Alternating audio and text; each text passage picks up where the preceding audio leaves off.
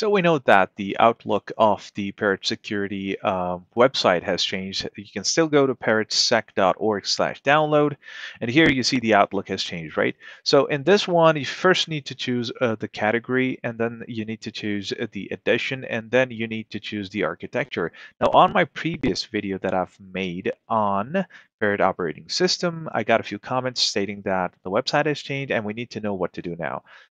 And there were a couple things mentioned about the errors that they were facing with the virtual um, category.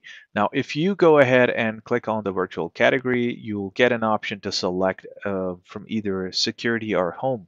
So if you, for example, go ahead and select security, or even if you click on home, you'll find these two: AMD 64, ARM 64. With the security as well, AMD 64, ARM 64.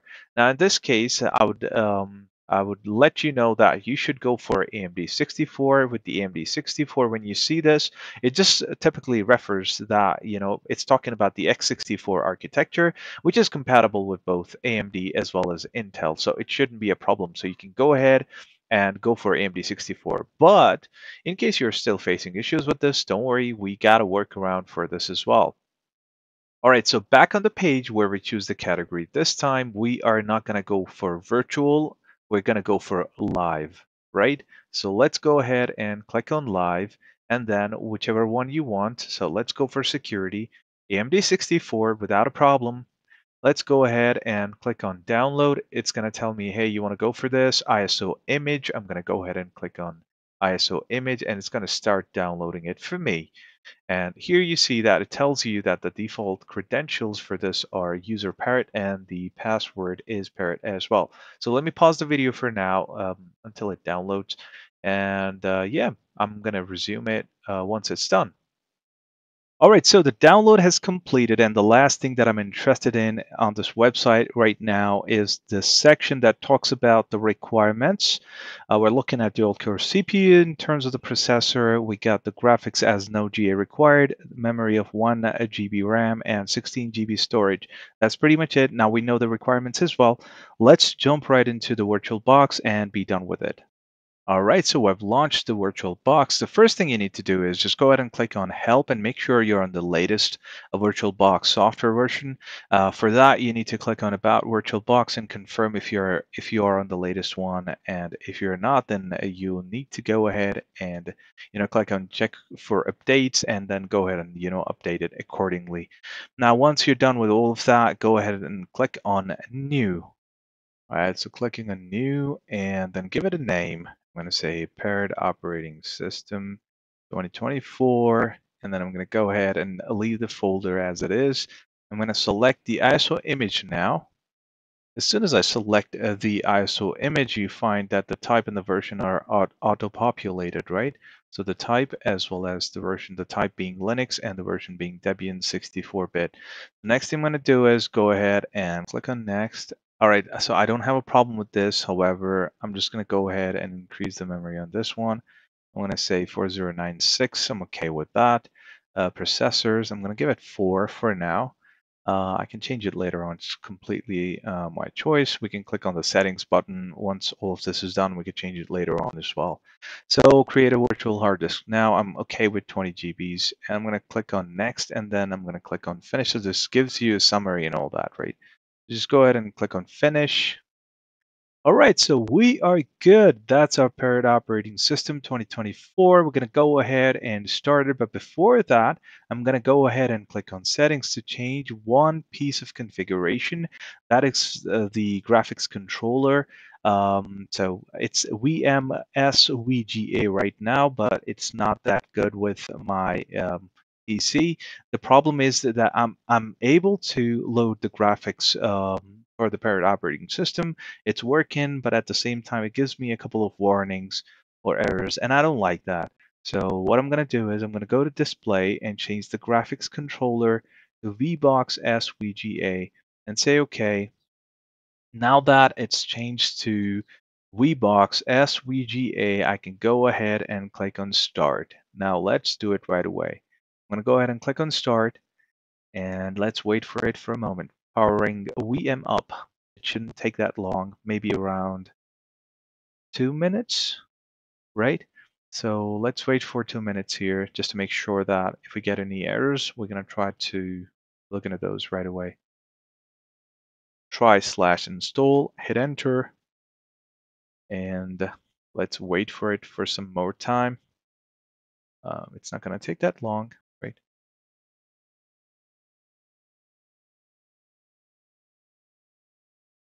And if you want to know more about, Parrot operating system, I've given a small introduction to the Parrot OS in my previous video. Aha, there you go. We're good. Now that the operating system is loaded, based on your resources, go ahead and assign it the resources accordingly. We're going to go ahead and do the next step to make sure, because this is a live image, right?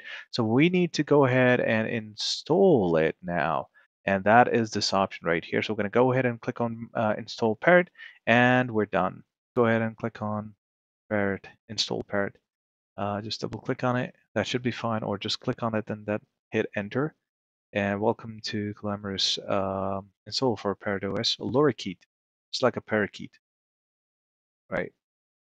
Next, and I just go ahead and change it accordingly, as per your location or whatever. I'm just gonna go with it right now.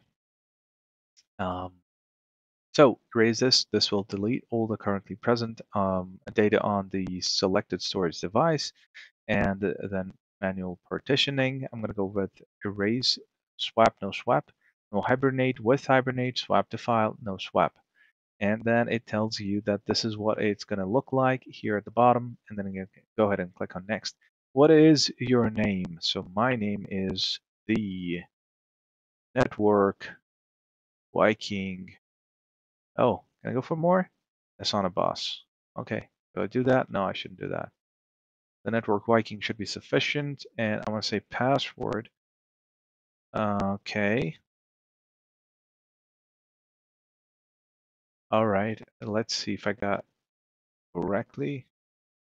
All right. Looks good to me. I'm going to say next. And location, keyboards, partitioning, blah, blah, blah. Install. This installer is about to make changes to the disk. You'll no longer be able to undo these changes.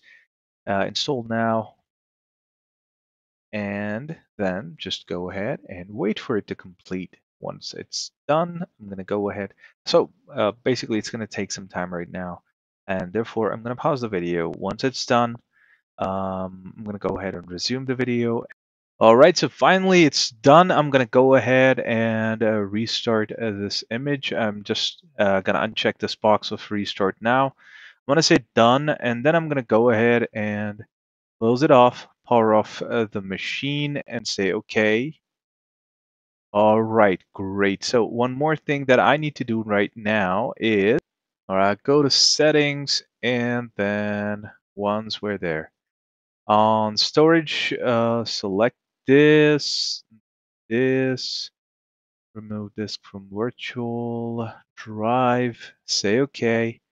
That's it. Now we're going to go ahead and hit start. And let's see. Let's see how it goes. Powering VM up. Almost there. Okay, let me just pause the video for now. And once it's okay. All right. Welcome to Grub. And there you go. You see? Beautiful. I'm gonna go ahead and hit enter. And let's wait for it.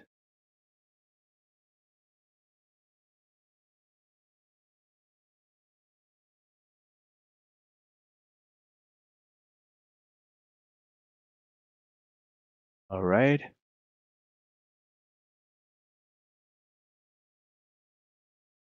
Okay. Let's see. Pretty sure it's not gonna take that long this time. And looking good. Oh, like that. In the meantime, do not forget to subscribe, like, and comment as well. That would help a lot. I'd really appreciate that. Okay. Maybe I should pause the video, but I don't really think it's going to take that long. I think we're almost there. Okay, great. Now that's what I was looking for. I hope I didn't forget the password. Guess I got it right. And